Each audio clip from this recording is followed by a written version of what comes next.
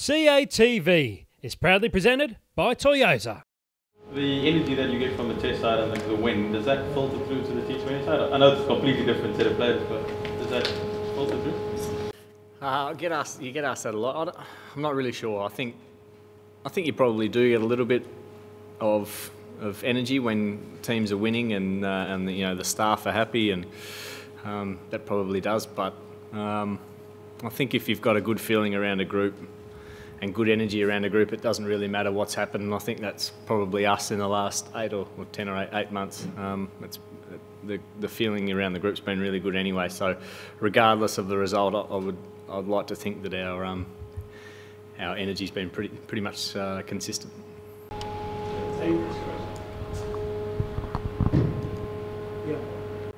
No, I do not. No. Still thinking about it. I think it'll be finalised this afternoon, I imagine. We saw Brad doing some keeping drills with Aaron Finch at the end there. Is there any chance that he'll get the gloves? Finchy, no, Hads will play. You can notch that one up. But I guess we don't have a genuine backup keeper here, so Finchy's going to do a little bit of work. I think Davey Warner's done a little bit of it as well, so a couple of guys there who can do it if required. Are you expecting the Proteas to come up strongly at St George's Park? Absolutely, yeah, I would expect nothing less. How many guys have you actually had experience here, and is that a factor at a different venue? I'm not sure how many have played. I know a few would have played here a few years ago when the IPL was here. A few have played some Champions League games here as well when they've come across. I think the Victorian team's played here a bit, so quite a few of the guys have played here a little bit. Quite a few guys have played in South Africa, but there's a few of us. I certainly have been here before but haven't played, so looking forward to it. No. What do you think of the players at St George's Park? I'm not sure because I haven't played here, but I have heard good things. I heard that the atmosphere is outstanding. It's a good party atmosphere, which always makes for this. I think because it feels like it's quite close. The crowd is quite close to you, so that'll be quite good tomorrow. Heard there's a band, like a bit of music in between balls, so should be a bit of fun, I reckon. Hopefully they get right into it. Some of those boundaries look pretty short. Are you expecting pretty significant totals?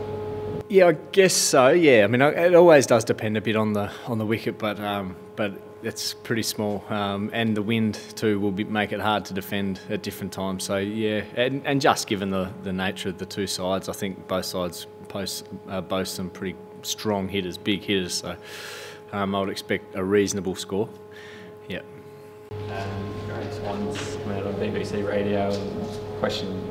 One of the things David Warner said is that he thrives on a bit of banter out there. He likes it when people try to niggle him. And Swan said that's probably not the case, that he blows up a little bit. From your experience in domestic cricket, when you've sledged, or when someone in your team's been sledging David, has he risen and performed even better? Yeah, wouldn't be my tactic. I think that switches him on. But I mean, I don't think I'm letting the cat out of the bag there. I think when we send he thrives on the contest. He's a pretty combative little bloke, isn't he? He loves it. So yeah. But I think that's just the way he plays the game. He doesn't draw breath, and that's not only when he's on the field. He doesn't draw breath in the change rooms with us either. Have you ever seen like the switch just get flicked to like where he's batting not so well, and then one of your young Tasmanian bowlers tries to needle him and he gets angry and gets a lot of runs? No, I don't think he's ever started off that badly against Tasmania for the switch to be flicked.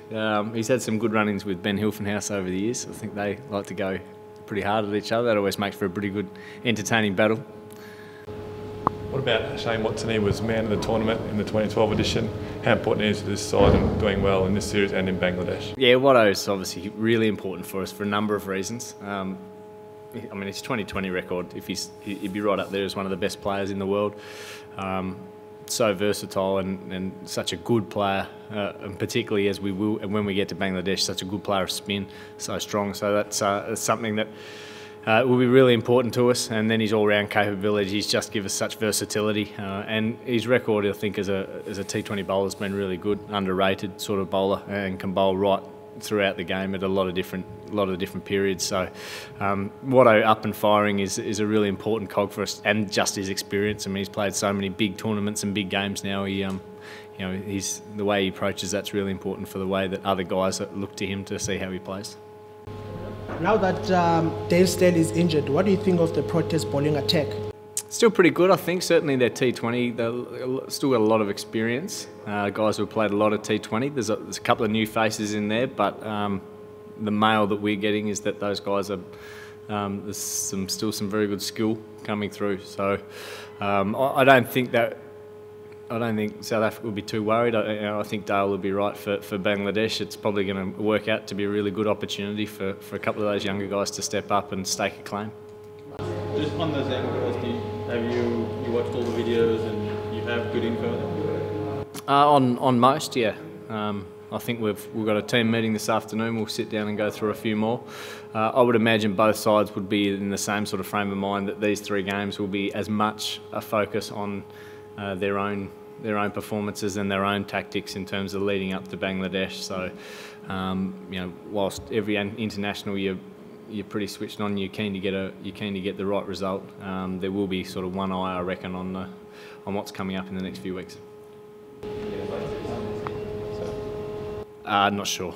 Don't know. Yeah, that's probably the one thing to nut out this afternoon. Last one. In terms of the approach, seeing that there's a big tournament coming up soon after the last match of this series, the strategy and approach of Australia preparing for World 2020, is it going to change, you know, in terms of approaching this series? No, I don't think it will. I mean, I don't think we'll try and change our approach leading up to anything. But what we will try and do is, I guess, is give some guys some opportunities in roles that we think they might have coming up to Bangladesh. Challenge a few guys to do some things that they haven't done differently.